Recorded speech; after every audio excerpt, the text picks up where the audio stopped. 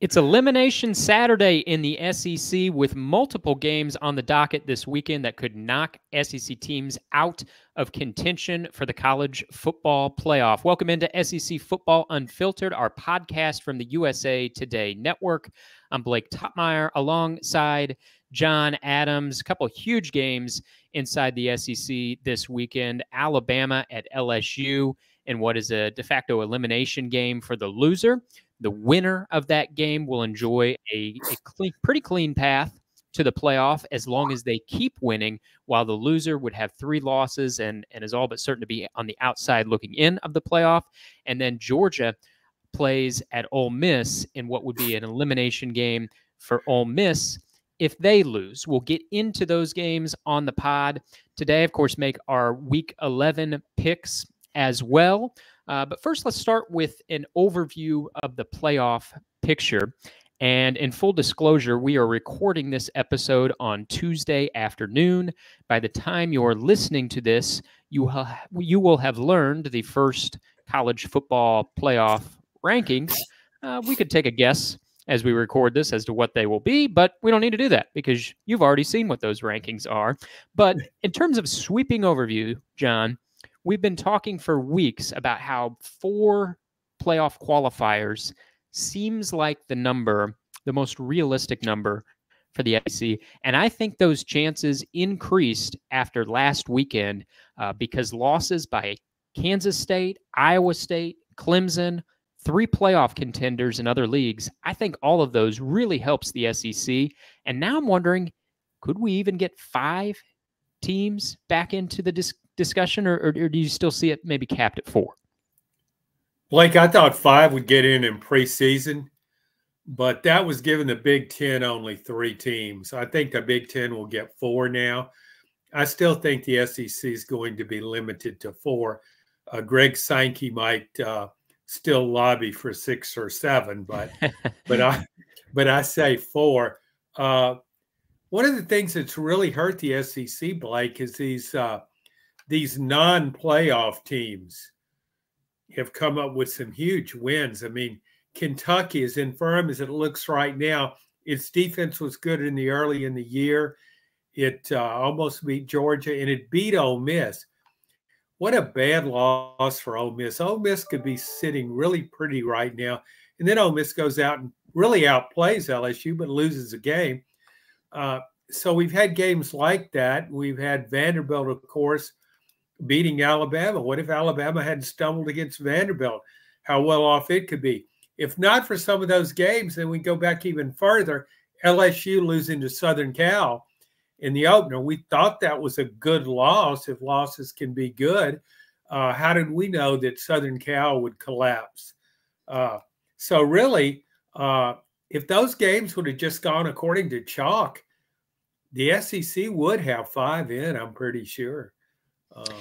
Yeah, I agree with you, John. I think the most likely outcome is 4 from the SEC, 4 from the Big Ten. It's a little clearer, I think, who the 4 would be from the Big Ten. I mean, the 4 in the driver's seat right now would be Oregon, Ohio State, Penn State, and Indiana, whereas in the SEC, I still count 6 playoff contenders. I mean, Missouri can get to 10-2, but I count Missouri as being out, even if they get to 10-2.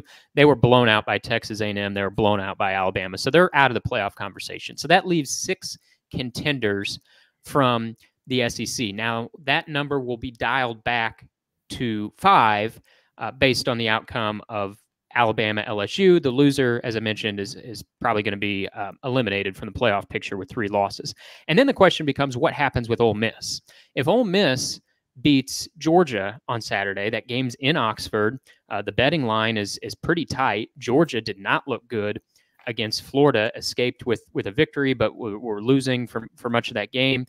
So that game is, I think, a little bit in question, particularly because it's at Ole Miss. If Ole Miss wins that game, they are right in the playoff mix, and then you could have a crowded bubble once again in the SEC. But where it might be clearing up a little bit, a week ago, John, we were all high on Texas A&M. They'd just beaten LSU. Mike Elko was juggling his quarterback situation well, and then Texas A&M goes to South Carolina and gets clubbed.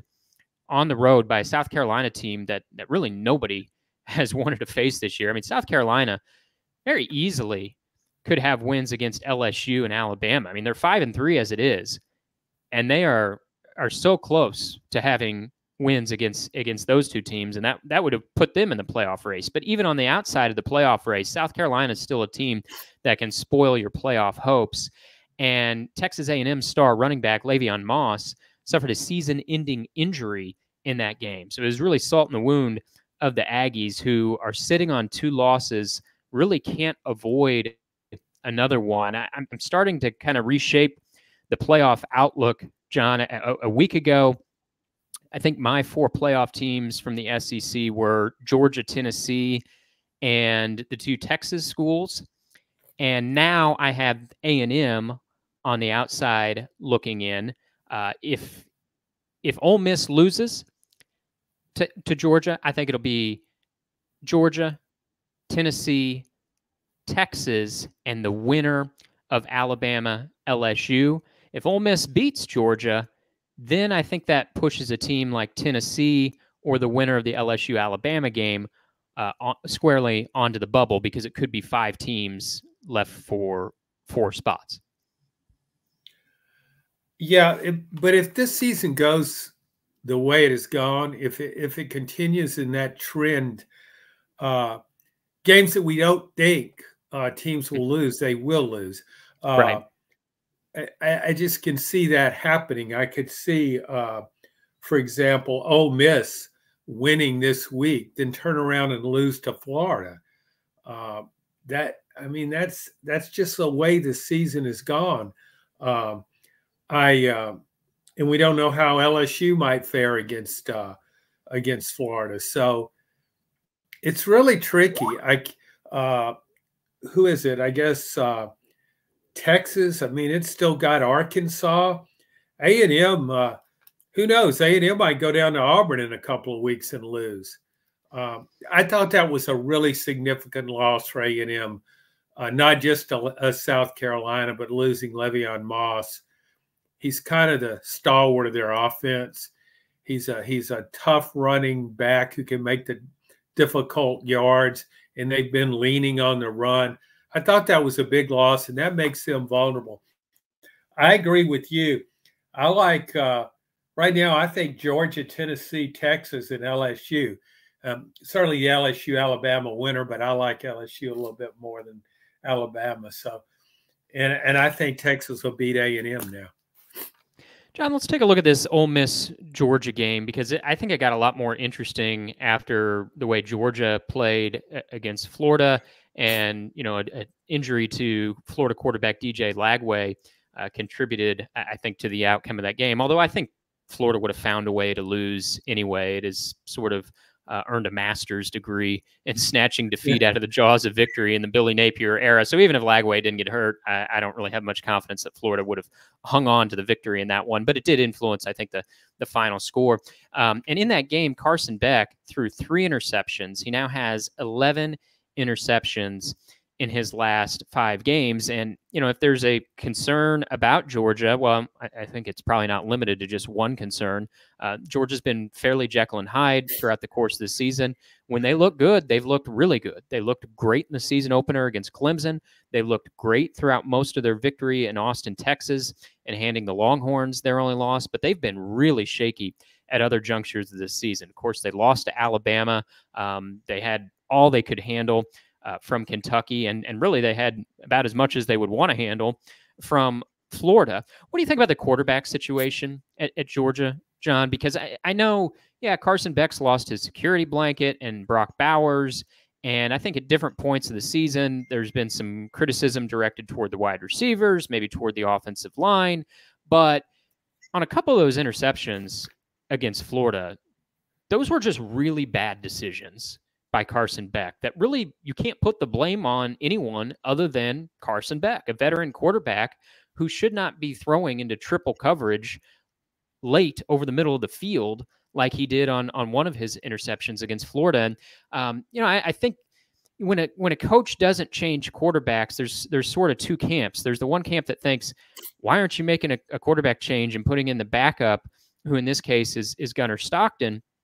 There's a few other quarterbacks in that program, of course, Jaden Rashada and others, but Gunnar Stockton has been the backup, who was a former blue chip recruit. And, I think there's that one camp, and then there's the other camp of, well, if we haven't seen more of Gunnar Stockton yet, that must mean Carson Beck's the best option Georgia has. But I'm not sure Kirby has gained that trust for us to just automatically assume that he's playing the best quarterback. If you go back to 2021, Kirby wasn't playing the best quarterback. And if not for multiple injuries to JT Daniels, you wonder what would have happened that season. It took 2 injuries to JT Daniels before Kirby handed the reins permanently to Stetson Bennett. And we know the rest is history. Bennett led back-to-back national championship seasons. And then you go back earlier in Kirby's tenure, and he was playing Jake Fromm while Justin Fields was on the bench. And so I do kind of wonder, like, what would it look like if we saw a little bit more of Gunnar Stockton? I don't think we're going to. I think Kirby's going to keep rolling with Carson Beck, but boy, the way Beck's been playing lately, it does make me wonder about these other options behind him. Blake, I really think Georgia's it could very easily play its way out of the playoffs. And a lot of that has to do with Carson Beck. That's a nice history lesson in Georgia quarterbacking via Kirby Smart. I think I might be really tempted if I were in Kirby Smart's shoes, but I'm not. I don't make as much money. Not quite. I would probably start Gunnar Stockton in this game. I'm really down on Carson Beck. His body language, I mean, he looked like a defeated man even early in that game against Florida. You're right to point out the handicaps. Georgia doesn't have playmakers at wide receiver.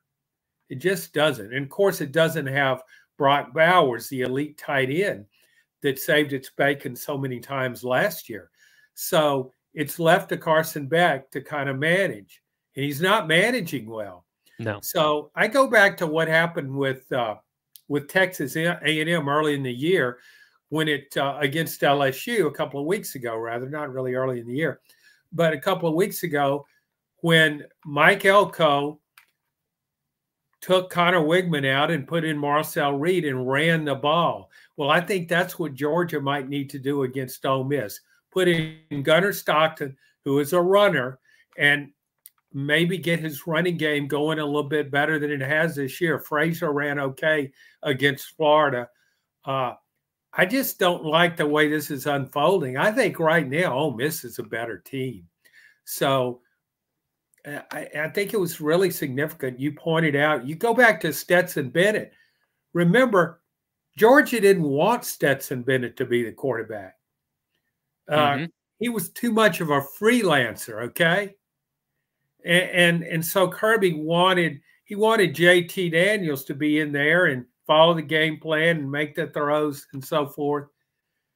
And Stetson Bennett won 2 national titles. I'm not saying Gunnar Stockton's capable of doing that, but maybe he could boost this offense right now.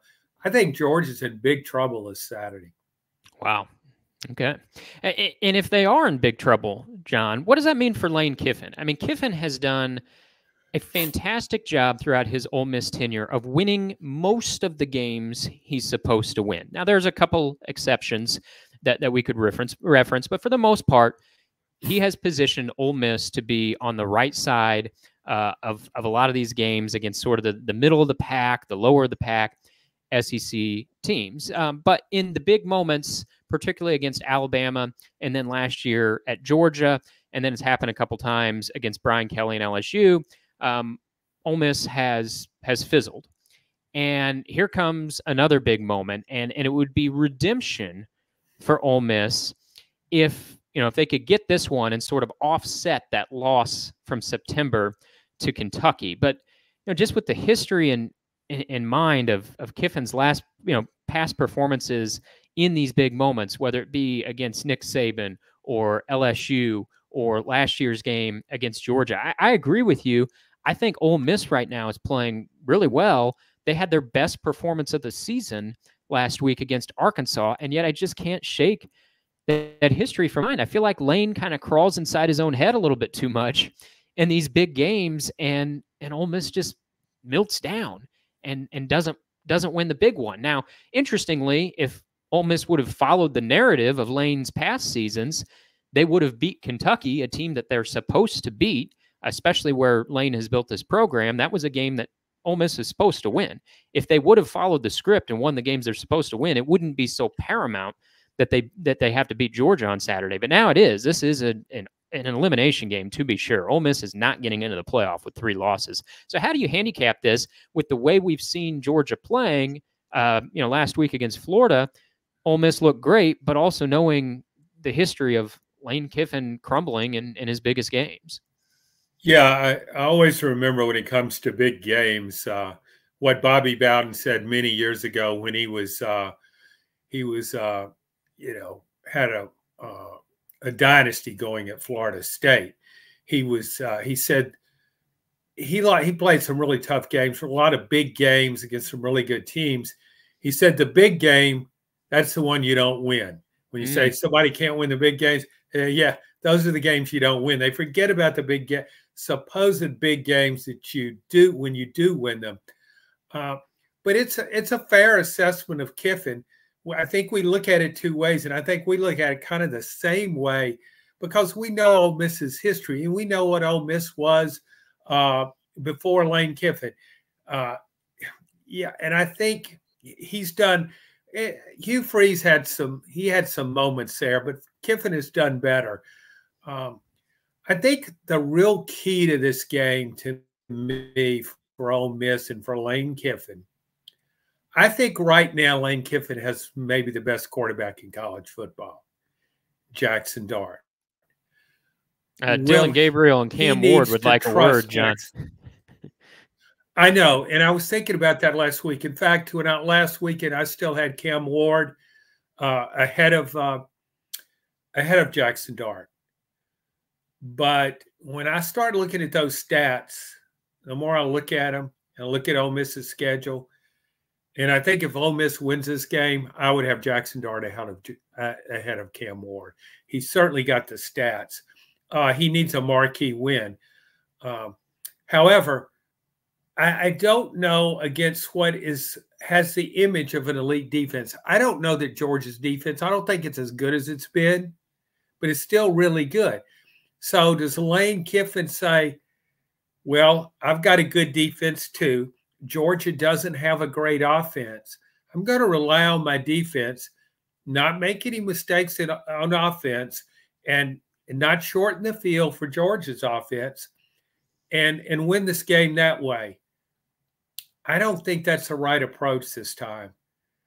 I think he needs to go out and challenge Georgia's defense with Jackson Dart. He's got really good receivers, and Dart's playing so well, and he's more mobile. And you've got the advantage at quarterback in this game. I would want to exploit that. I love Jackson Dart over Carson Beck right now.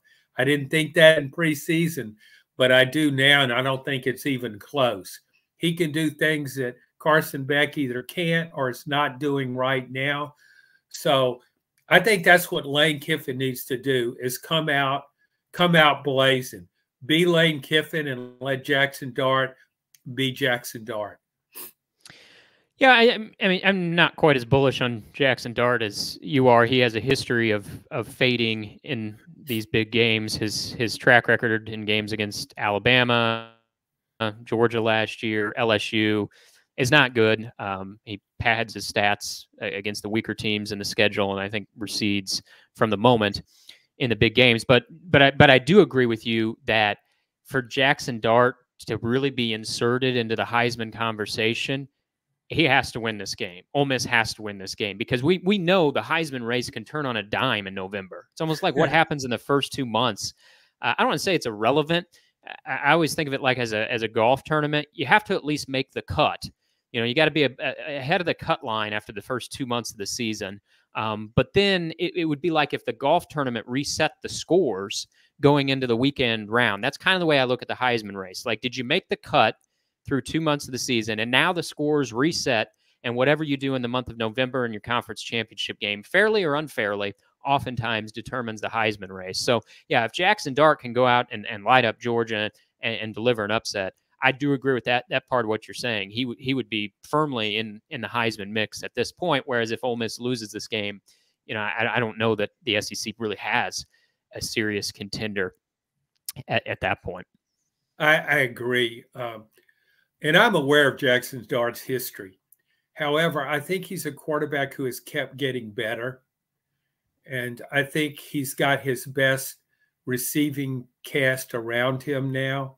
I mean, he lit up Arkansas to play despite Trey Harris not being there. So maybe I'm too bullish on him.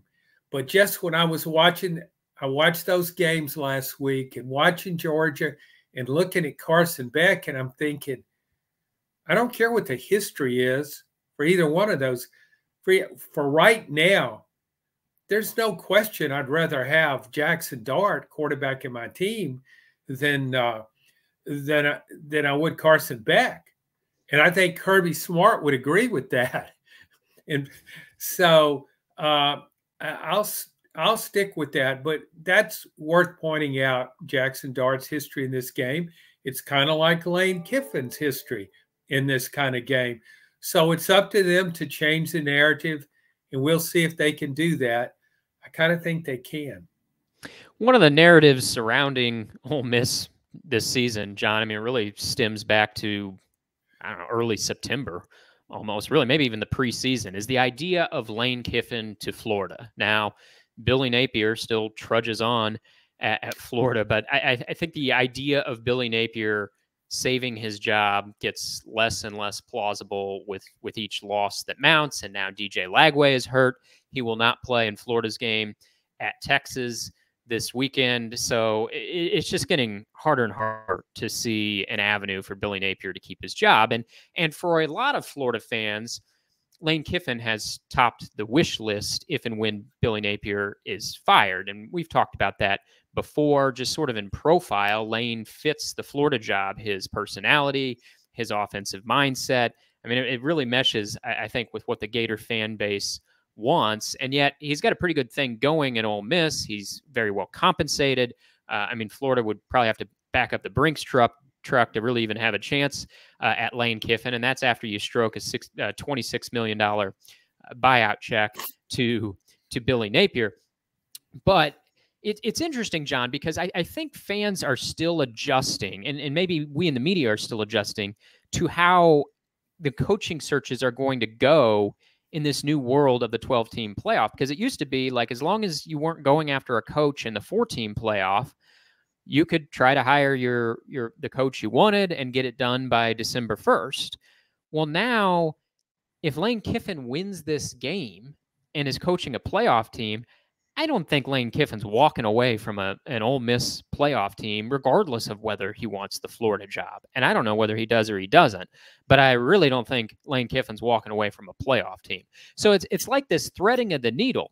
You have to be just good enough to be appealing to other jobs, but you can't be so good that you're in the playoff, which means, Florida couldn't go after you until at least Christmas. And that would be after the transfer portal window, after the early signing period. I mean, you could really sabotage your roster by having a coaching vacancy throughout almost the entire month of December. So, I mean, how do you look at Lane in terms of the Florida job? Do you think he looks better or worse to Florida by winning this game? I mean, I know his resume looks better, but he almost becomes a little bit more unattainable by winning this game. So if you're a Florida fan and you want Lane, what are you rooting for at this point? Well, if Florida really wants Lane Kiffin, then he's worth waiting for. I would be willing to risk that if I'm Florida. Lane Kiffin, as you said, does fit the Florida model. He's high profile on social media. He stirs things up. He's got that Steve Spurrier quality about him. And like Spurrier and Urban Meyer, big on offense, exciting football. He's recruited well. He's done great in the portal, and that now means something. So to me, if you want Lane Kiffin, don't worry about that. But don't expect him to hire him away from Ole Miss when Ole Miss is making a run for the playoff. If I'm the Florida AD, Scott Strickland, and I think I can get Lane Kiffin, I'll say, okay, we'll wait for him. We'll wait for him. And if he wins, let everybody just wander off the roster, kind of sabotage year one, and say we'll be punching where we need to punch in 2026 year one. We might just have to eat it a little bit, and come what may. Well, here's the thing: how good is Florida going to be anyway next year? And also, Kiffin's track record in the transfer portal. He hasn't just done a good job of getting guys. He's done a really good job of evaluating players. So I would have confidence that he could bolster the roster later. I would rely on that. But if I think he's the guy, Florida's made too many mistakes in the hiring business, way too many. If it thinks Lane Kiffin is the guy, then it needs to stick with him no matter how long it takes. As for Lane Kiffin, no way he should. And I'm not even sure he wants to go to Florida. If I had to bet, I'd say, yeah, he probably does. But I can't imagine Lane Kiffin. He's not leaving a playoff team. He could win the national championship. And go back to his history, Blake. He left Tennessee after 1 year, won 7 games there. The program was surging forward. Well, maybe not surging. It was moving forward. And he takes his dream job, Southern California. I guess when Lane Kiffin made that move, and on paper it was the right move, I'm sure he thought he was about to win multiple, not just one national title, but multiple national titles at Southern Cal. Look at the history.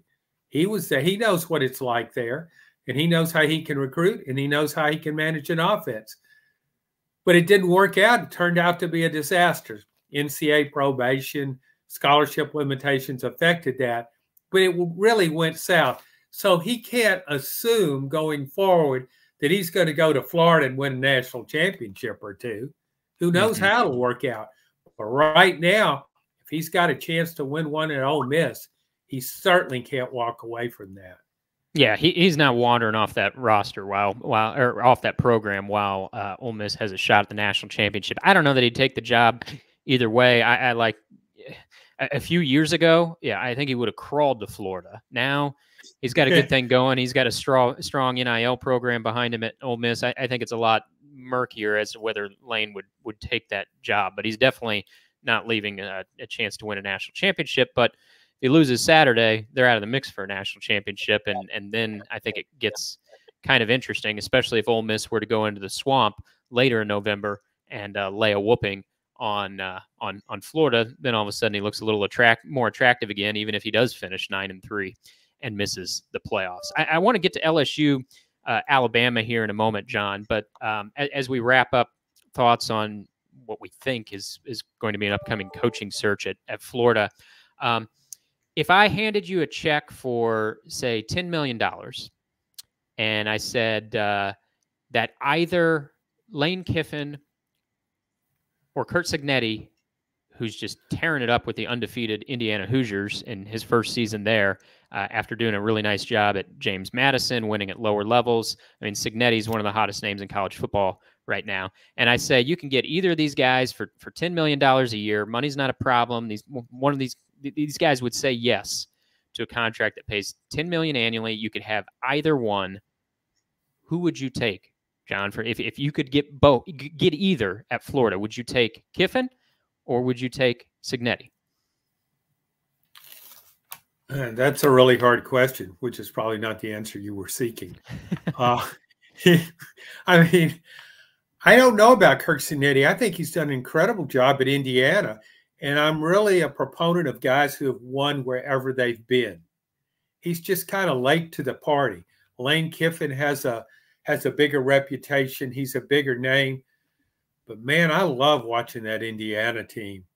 They're playing like gangbusters. And it's not as though he's just come in there with some fancy offense, pouring on the points, big quarterback and all that kind of throwing the ball. It's a complete team. Indiana's playing really aggressive defense. I wonder where they got these guys. How did Indiana get these guys that are playing so well? Some a foreign country or something? Some third world nation? They came over on a boat and all of a sudden they're in Indiana starring. I think it's one of the biggest stories of college football season. One of the biggest stories of the last few years, in fact. So that would be a really hard choice. The thing is, I don't know anything about Curt Cignetti's personality, but I think he's kind of confident. He's got a little bit of bravado because, yeah, as we've talked about before, that introductory presser at Indiana where he was, he's facing those questions about, how are you going to sell this program? How are you going to sell your vision? And you could tell he was just worn down by these questions. And he just says, I win. Google me. It's like he put an end to that line of conversation. Like, pull up my Wikipedia resume, folks, and look at my record. And then come back with these questions. And he's been phenomenal throughout his career. He's 20-1 in the last 2 seasons. He won 1 game. He lost 1 game last year at James Madison. Otherwise, hasn't suffered a loss in the last couple of years. And he won at James Madison for 5 straight years. And lower level programs before that. I'd be tempted to go with Cignetti, John. I don't think either one of those would be a bad choice. If you could get Kiffin or Cignetti in your Florida. Boy, you've won the coaching carousel. Either one of those guys I think would be a really good hire for Florida. If I could have either, I might be tempted to go with Cignetti because I don't think we've seen the ceiling for him yet. And I don't know if we've seen the ceiling for Lane Kiffin either, but he's been at places like a Florida before. I know there were some circumstances around his Southern Cal tenure, et cetera, but he's been in the game longer. He's younger than Cignetti, but he's been at this level longer, whereas I really feel like we haven't learned what Cignetti's ceiling is yet. And so based on that potential for upside, I don't think there's a bad outcome if you could have either, but I think I might lean Cignetti. If I had to make a choice, I probably would take Cignetti too. One of the reasons being, based on his comments and based on his track record, I think he kind of coaches with an edge, and I think there's a show me. I want to show you approach to him. And that goes back, and I remember that's how it was with Steve Spurrier. When Steve Spurrier was hired at Florida, he was not considered a slam dunk. People questioned his recruiting skills. They questioned his overall coaching, his ability to build a program, not just an offense. Everybody knew he could call plays. That was never in question. But there was kind of he had that image of, yeah, he'd rather be on the golf course than out recruiting. Fair or not. He recruited great at Florida. But I think Cignetti has something to prove because he's kind of been out there in no man's land. James Madison and Indiana. This is not a high-profile football program. It's a basketball school. So here we go. I think I would be really tempted to go with Cignetti, and the advantage of getting another advantage to Cignetti. You gave me a check for $10 million to spend. That's very generous of you. You wouldn't need $10 million to get Cignetti. Mm-hmm. He would come for less. Yeah, I think that's right. All right, John, let's get to Alabama, LSU. We'll get to the picks later, but Alabama is the betting favorite in this one. It's interesting because game's in Baton Rouge. As we record this, there's a tropical storm headed for Louisiana at the moment. So we'll see how that shakes out throughout the course of the week. But big picture, John, this would be a huge victory for either of these coaches.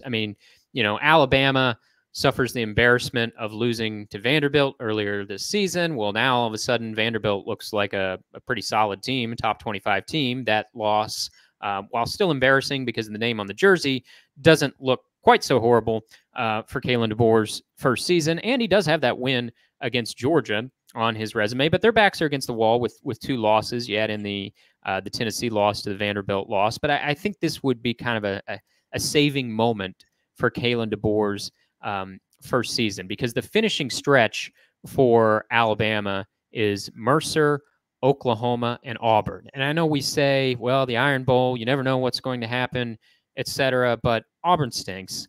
And I think if a trip to the playoff was on the line for Alabama in that game in Tuscaloosa, I think Alabama would be fine. So to me, this is the game Alabama has to win, and then I think they're in the playoff if they win this game. Conversely, Brian Kelly in year 3, this is what he was brought here to do. He was brought here to make the playoffs, to contend for national championship games. Now, he didn't get to the playoffs in first 2 seasons, but he won 20 games, and there was a feeling that things were moving in a positive direction. Well, now he's got the loss to USC. He lost at Texas A&M. They've played a really tough schedule. They beat Ole Miss, and there's still an opportunity to get to the playoff, but they have to beat Alabama. So in this moment, who do you think this game is more important to? Kalen DeBoer saving Alabama's playoff hopes in his first season, or Brian Kelly continuing the prospect of getting LSU to the playoff in his 3rd season in Baton Rouge? I think it's more important to Brian Kelly simply because he's in his 3rd season.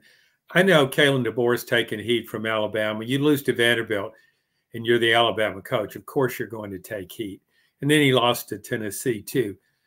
But it's still his 1st season. And look at his contract. Alabama's not about to hire a new coach, certainly not going to fire him. Same way, and I don't think LSU's going to fire Brian Kelly either. But I just think he's going to take he's going to take more heat because they went into this season with high expectations, and he's a 10-win guy right now. It's not as though he's done terribly at LSU. He's done okay, but you expected him to contend and win a national title. That's why he left Notre Dame. The defense has been a problem with LSU. It was a problem last year, not as much so this year, but still, you look at the second half against A&M, and also the way that game unfolded, there was a problem because LSU looked as though it had never seen a running quarterback. I think that hurt Kelly's credibility. And he had a tough loss to Southern Cal early in the year. He's had opening losses. So I think there's I think the fan pressure is going to be tremendous on him if he doesn't win this game, even though Alabama is a slight favorite. So, yeah, he's going to feel some heat, but I'm sure he expects it. Yeah, the knee-jerk reaction if LSU loses, John, I mean, we know this. We operate in this industry, is going to be, oh, Brian Kelly's on the hot seat. 3 years at LSU. He hasn't produced a playoff team. And I get it. I get why fans especially would be frustrated, but Brian Kelly's not going to be on the hot seat if he loses this game. I mean, LSU's recruiting class is ranked number 4 nationally. He had those 20 wins in his first 2 seasons.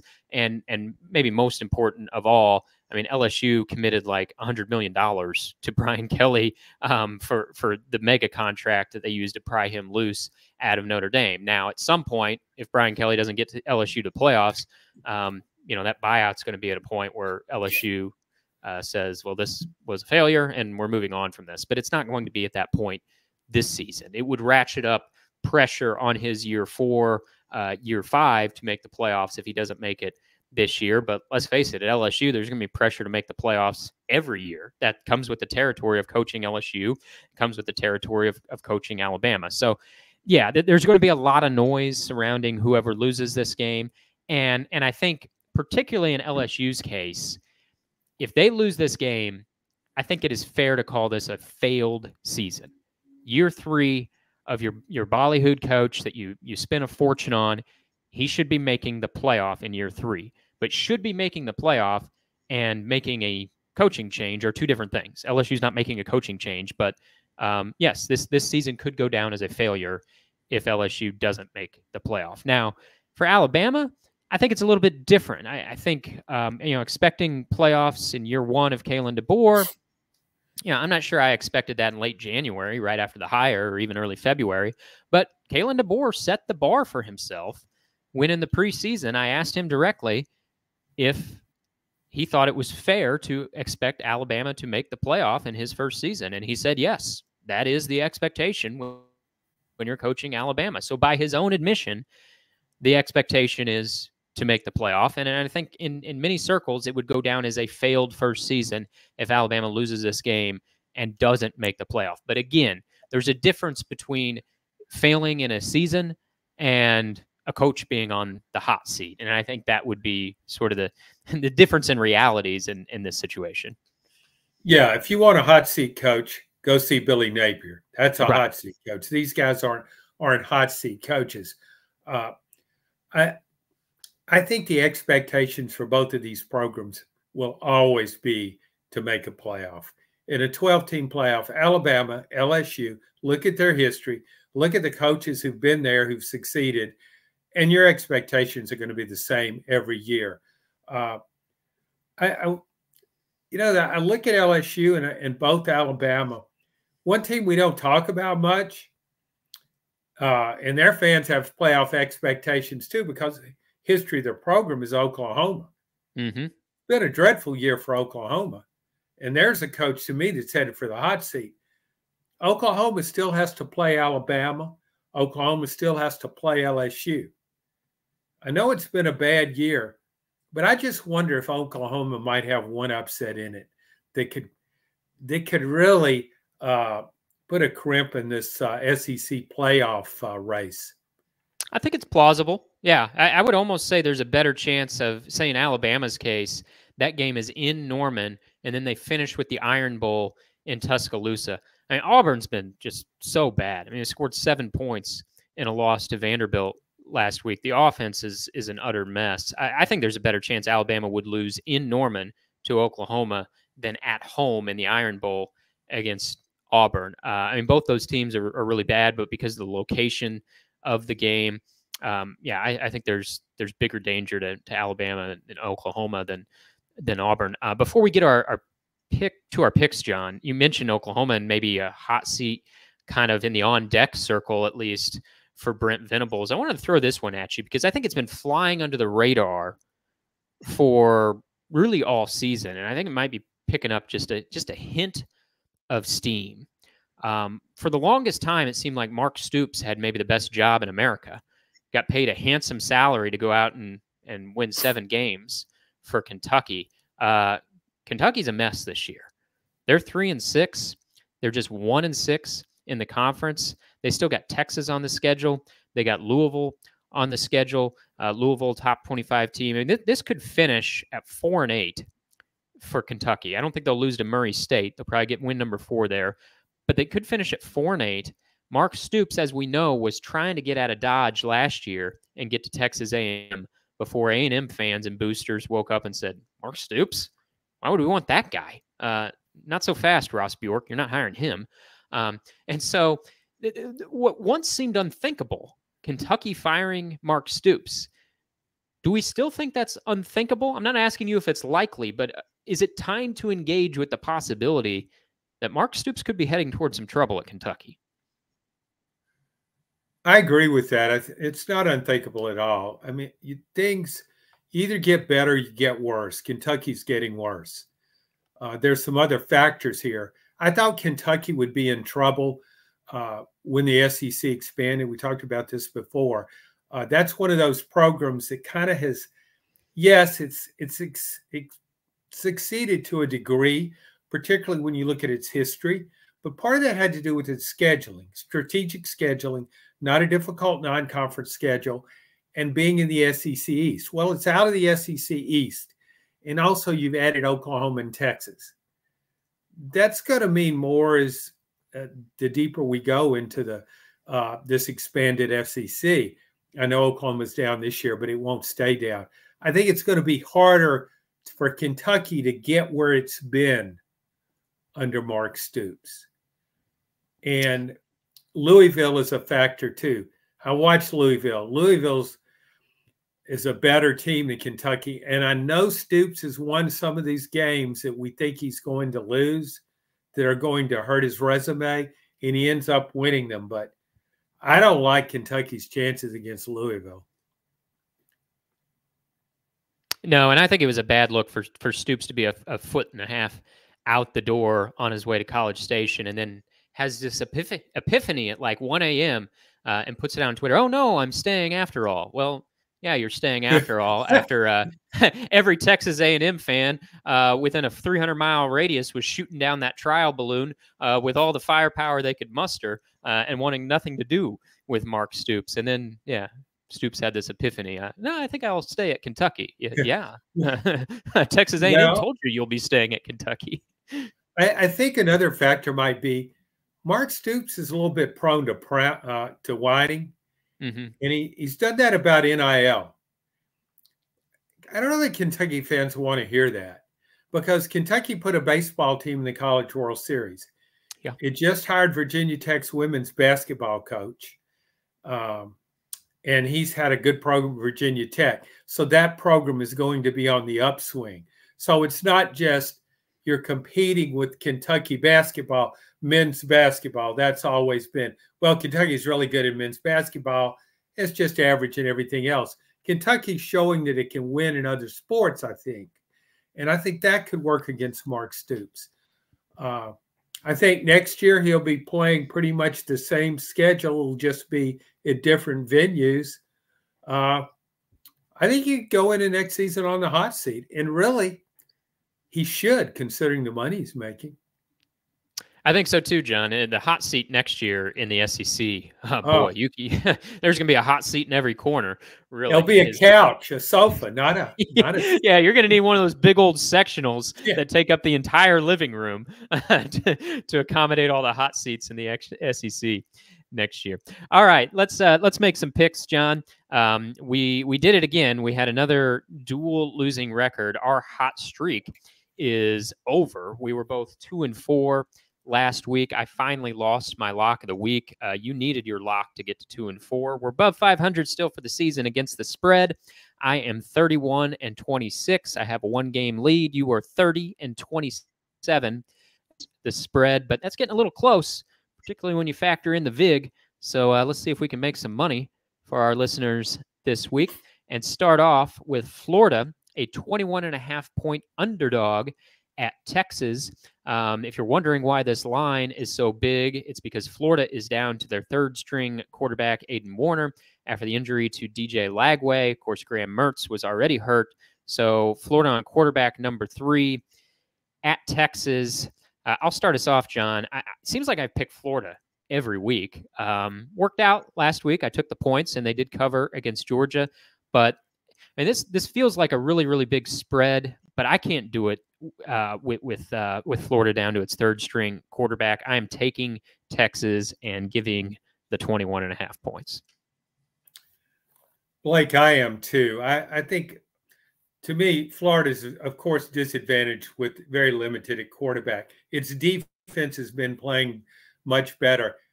I think this is a really important game for Texas to show, hey, don't judge us by that 3-point win over Vanderbilt. Don't judge us by that loss to Georgia.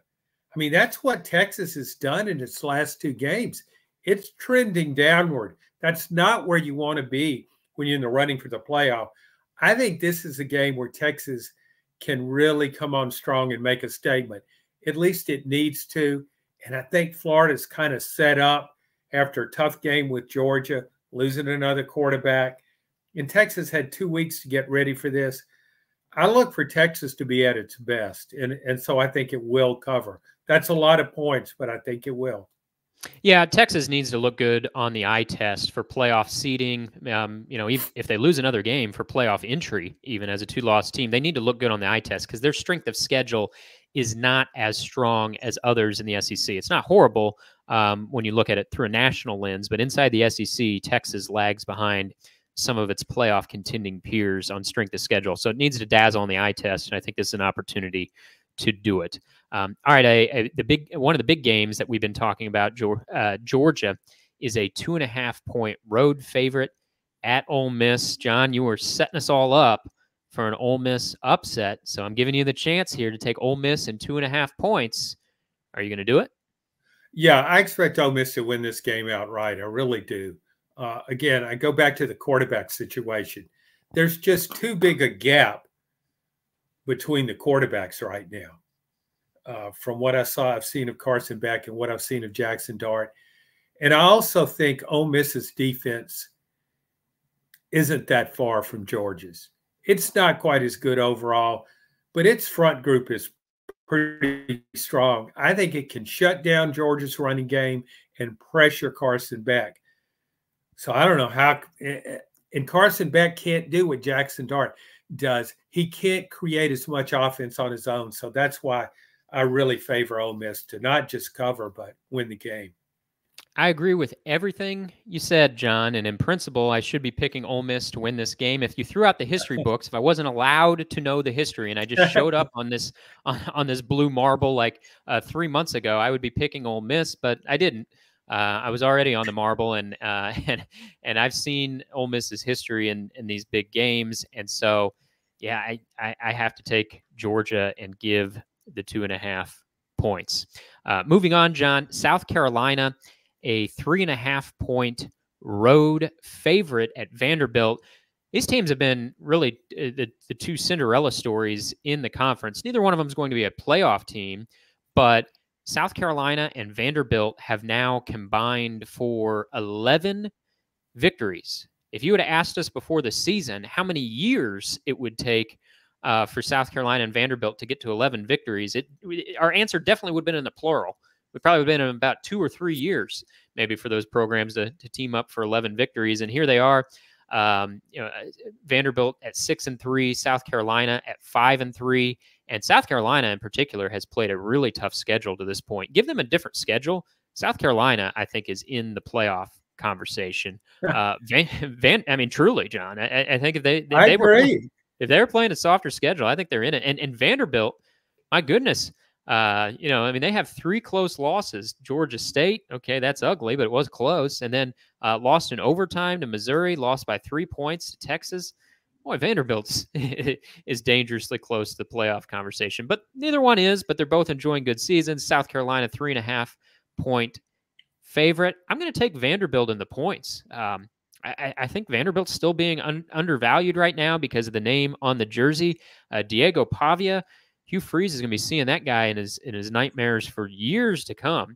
Just continues to beat Hugh Freeze and Auburn, one of the better stories in college football this year. So if you're giving Vanderbilt 3.5 points at home, I'm going to pocket them and take the doors. Yeah, if one player could get a coach fired, then Diego Pavia is the favorite with Hugh Freeze, beating Hugh Freeze's team last year with New Mexico State by 21 points. I look at this game 2 ways. When I look at, and I tend to be too logical in my picks and not consider emotion enough, because when I look at it emotionally, South Carolina is going to drop off after a big win at home against Texas A&M, and it's playing in Vanderbilt Stadium where the crowd is. Yeah, there'll probably be more South Carolina fans there, but it's just a small crowd. It's a different kind of venue. I don't think teams get pumped up there. They just don't. They go in there and they see those construction cranes, the small crowd, the lack of traffic, and they just don't get psyched. We saw that with Texas. We certainly saw it at Alabama. So that's a reason to pick Vanderbilt. The problem I have with Vanderbilt right now, though, I think Pavia he's taking a beating every week, and I think it's going to show. And I also think last week, Cedric Alexander, Vanderbilt's lead rusher, was playing hurt. I look at Vanderbilt as one of those teams when it loses a player, its depth becomes a significant negative factor. So I say all that, and I can just see Vanderbilt winning this game. But I'm going to stay. Well, I'll give the 3.5 and take South Carolina. You're right about Pavia, John. He just completed 9 passes last week against Auburn. The peak of the Pavia story was really that Alabama game. And he's had a nice season, but he's not done his best work in the last few weeks. And I kind of agree with you. I think he's taken a lot of hits at this point. I don't know if he's the same quarterback he was, say, in September, early October. But I don't know. Vanderbilt just kind of seems to find a way. So I'll go Vanderbilt. You'll go South Carolina. How about Alabama as a 3-point favorite at LSU? Who are you taking there, John? I'm going with LSU.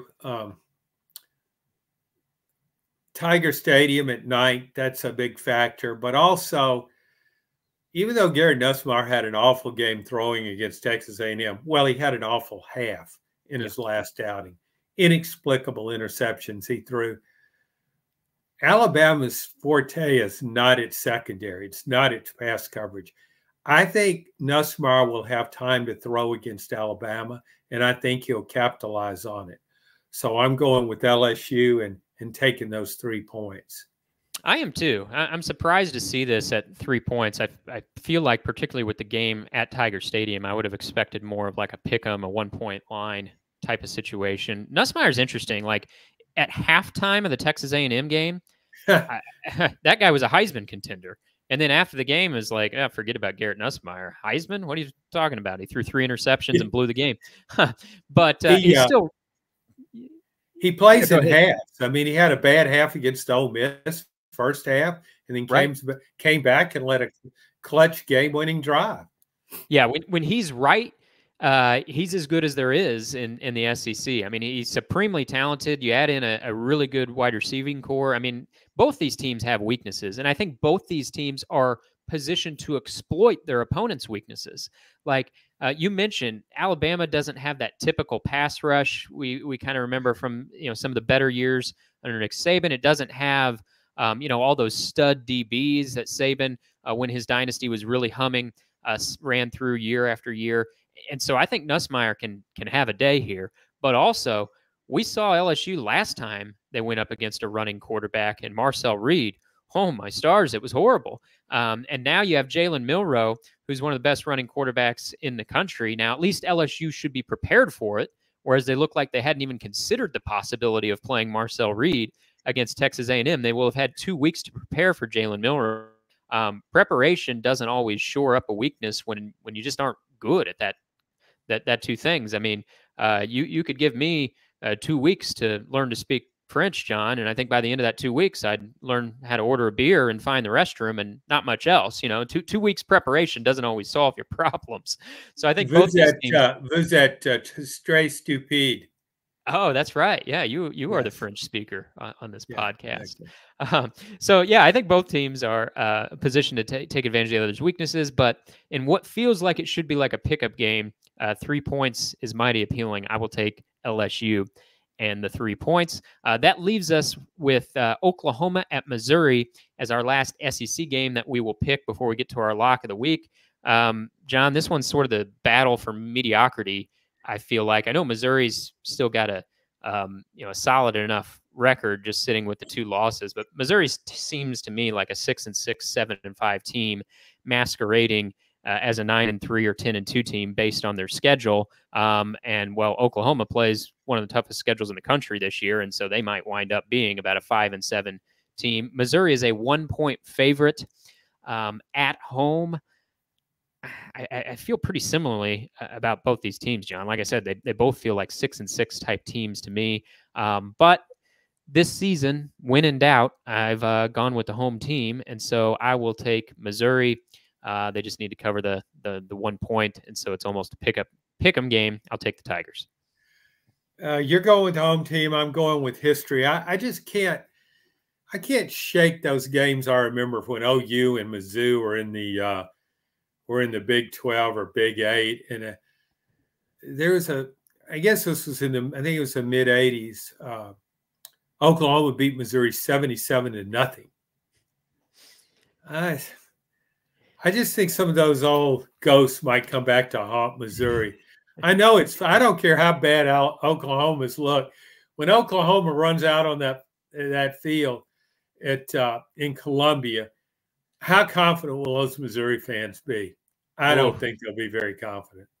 You're right, John. I covered Missouri for 4 seasons, and people in Columbia still talked, all those years later, still talked about that 77-0 game. That one did not quickly fade from the memories of Mizzou fans. This one used to be a trophy game, John. It used to be the Tiger Sooner Peace Pipe was awarded back and forth. It disappeared some years ago. It was awarded by one of those clandestine organizations. I don't remember which one it was. Oh, the Mystical Seven was in charge of awarding the peace pipe. Well, the peace pipe mysteriously disappeared, I guess, in the hands of the Mystical Seven. No one really seems to know what became of the peace pipe, but man, I would love for that to make a return. The peace pipe's a little bit more widely embraced in culture nowadays. This might be a fine time for the return of the peace pipe, John. I wonder how many times Missouri would wish it could have just made peace with Oklahoma before the game and say, hey, let's not go out there. We do all these military football comparisons, teams about to do battle. Let's just sit down together, smoke a peace pipe, and call the whole thing off. There won't be any more 77-0 games. Yeah, that probably would have been a good idea before that one that was played in I believe it was 1986 that Tiger fans still cannot forget. All right, our locks of the week, John. I'm going to try to get off the mat here. Lost my lock of the week last week for I think maybe the first time all season. Well, I'm not worried about that because I have a winner in store this week. John, you tried to warn me off going from the group of 5 ranks earlier this season, and no, I stuck with it. I think that was my only group of 5 lock I had this season, and I got it. Well, I am going back to the group of 5 ranks this week, and I am taking Connecticut on the road to cover 6.5 points at UAB. The UAB experiment with Trent Dilfer has gone miserably wrong, and so I will give the 6.5 points and say UConn which don't look now, John. The basketball school UConn is 6-3, chance to go 7-3 at UAB. I'll give the points and take UConn to cover 6.5. Yeah, I think Jim Morrow's a really good coach. Mm-hmm. Maybe his overall record doesn't show that, but it's tough to win at UCLA, and it's certainly tough to win at UConn. I think I've been really good on my locks of the week this year. You have been. And so I'm hesitant to do what I'm about to do, but sometimes I get caught up in ego and I want to vindicate myself. I want to prove myself right. If we go back to preseason, when you ridiculed me for saying Iowa could make the playoff, deservedly so. Deservedly so. Yeah, I think so. But I'm going to take Iowa and give 5.5 points to UCLA. I know the game's on the West Coast. Yeah, this was a game I was looking at, John. I like this pick. Oh, you did? I do. Yeah, I hated your pick of Iowa to the playoff, but I like this pick as a lock of the week. Well, Iowa has become sneaky good offensively. Have you noticed? I have, yeah. It's very clandestine, like the Magnificent Seven or the Mysterious Seven, whatever that organization. This is the Mysterious 11 that have showed up on offense for Iowa, and they learned how to play some offense. I look, the score will pop up on a Saturday on my screen. I'll think, wow, I was really moving the ball well. Where did those 40 points come from? Have a really good running back, and they're throwing the ball a little better. All right. I like that pick, John. We'll see if Iowa can. Maybe the bubble will get so wild if Iowa can get their way back into the playoff conversation and vindicate that pick. I might take a few hits on the peace pipe to think that that's plausible.